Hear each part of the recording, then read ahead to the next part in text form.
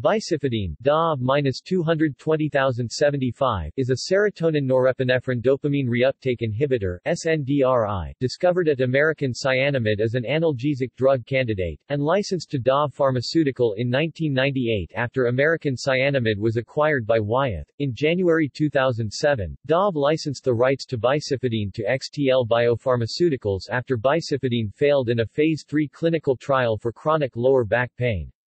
XTL ran a phase-B clinical trial for pain caused by diabetic neuropathy, which failed in 2008. XTL terminated the agreement in 2010.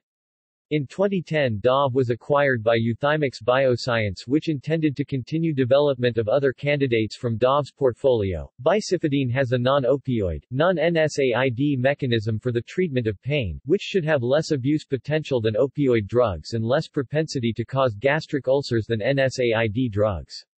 While the drug is purported to be a serotonin (SERT) and noradrenaline transporter (NET) inhibitor, it also has effects at the dopamine transporter (DAT), effectively making it a broad-spectrum monoamine transporter inhibitor or triple reuptake inhibitor. See also